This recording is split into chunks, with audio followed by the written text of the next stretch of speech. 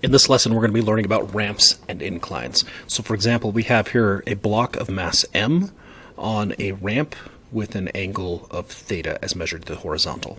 So we follow the steps here. Suppose we want to know the acceleration of the block along the ramp.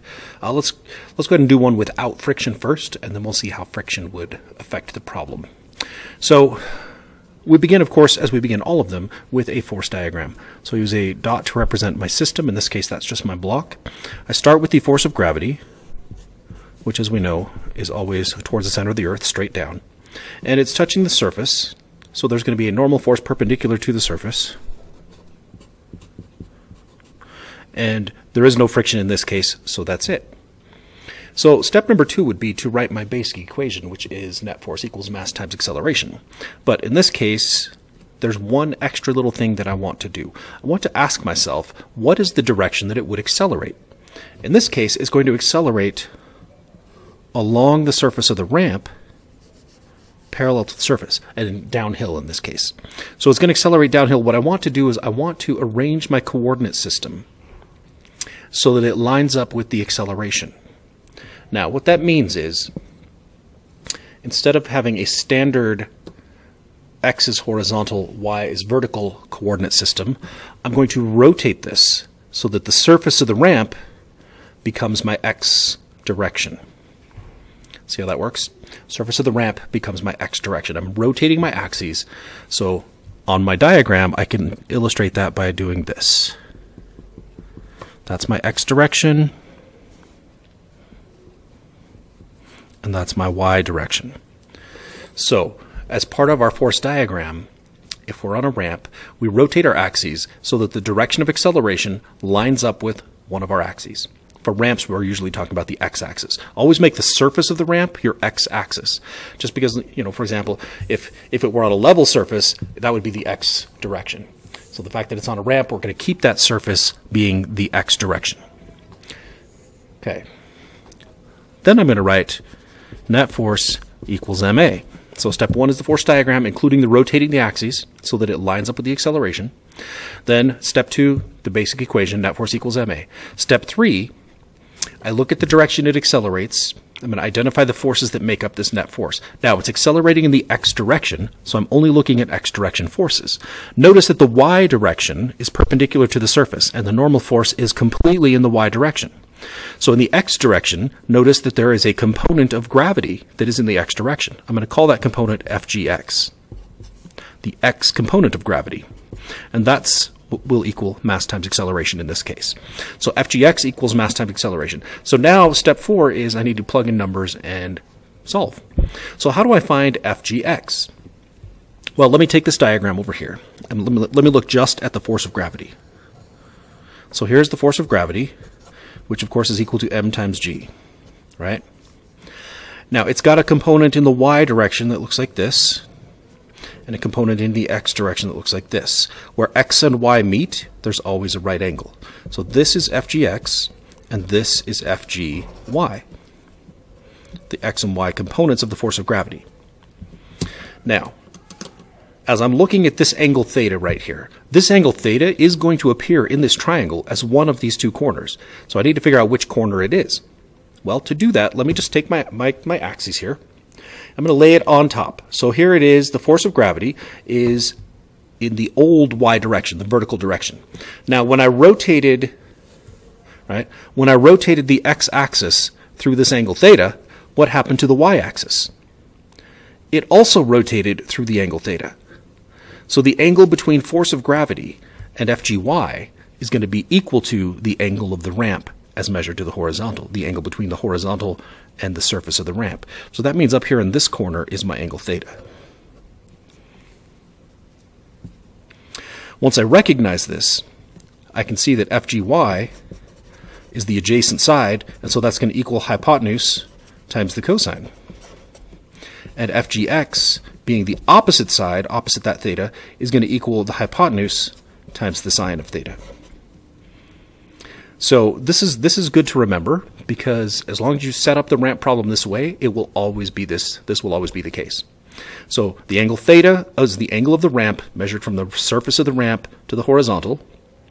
Then the x and y components of gravity will equal mg cosine theta for the y component and mg sine theta for the x component. And by x, we mean parallel to the ramp, and by y, we mean perpendicular to the ramp. So the parallel component of gravity is going to be mg sine theta. The perpendicular component will be mg cosine theta. And this will always be true as long as you make the surface of the ramp your x-axis. So when you rotate your axes, right, from horizontal, rotate it through the angle theta so that the x-axis is parallel to the surface of the ramp. And then you'll always have this case where fgx equals mg cosine theta, sorry, fgy, perpendicular component of gravity equals mg cosine theta, and fgx, or the parallel component of gravity, will equal mg times the sine of theta. So now if I take this and I plug this in for fgx, mg times sine of theta equals ma. Notice that the mass will cancel out, and I get the acceleration is equal to g sine theta. It's important to note that the mass did cancel out, and that's great. So in other words, only the angle affects the acceleration and the acceleration of gravity, not the mass of the object itself. It's kind of like how if you drop two objects, the mass will cancel out. Mg equals ma, and the mass cancels out. Just similar thing here happens on the ramp. Okay, so let's go look at another similar example. What if the ramp is tilted the other way? Theta, block mass m, right? Our force diagram, force of gravity, the normal force is this way now. And again, there's no friction. Again, I'm going to rotate my axes so that the x-axis is the surface of the ramp. So instead of going horizontal, the x-axis is going to go this way. So I've got my x-axis here, and my y-axis is going to be here. So when I do net force equals ma, again, I've got just the x component. It accelerates in the x direction, so parallel to the ramp. So I've got fgx equals ma. Fgx, for the same reason, will equal mg sine theta. Mass will cancel out. G sine theta equals the acceleration. There it is. So it doesn't matter if the ramp is tilted to the right or tilted to the left, you're going to get the same mathematical result because you're always tilting your axis so that the x-axis is parallel to the surface. Okay? Always tilt it so x-axis is parallel to the surface. Okay? Now let's look at what happens when there is friction. So if there is friction, mu not equal to 0. Okay, and it's going to accelerate down the ramp again. So I start with my force diagram. I start with gravity. Always going to be straight down. My normal force will be perpendicular to my surface. And my friction is going to be parallel to my surface. Looks something like this. Then I'm going to rotate my axes, make the x-axis the surface of the ramp. Okay, like so. So the x-axis is parallel to the surface, which means friction is going to be all in the x direction. And my y-axis is going to be perpendicular to the ramp, which means my normal force is completely in the y direction. So now when I do my net force equals ma, and it is accelerating in the x direction, I'm only looking at x direction forces, it's going to accelerate downhill. So fgx is going to be bigger than friction. So I'm going to take fgx minus the friction equals ma.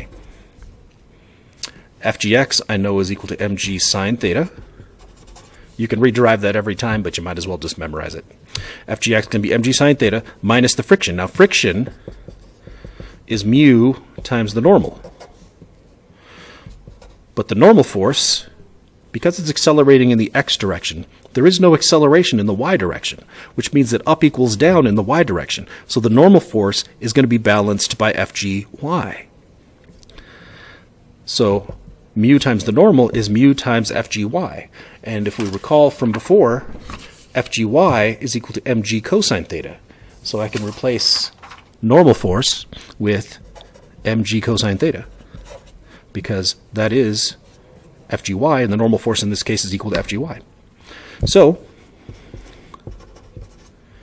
I replace friction with mu times mg cosine theta. That will equal ma. Now I notice there is an m in every term, so I can divide out the m.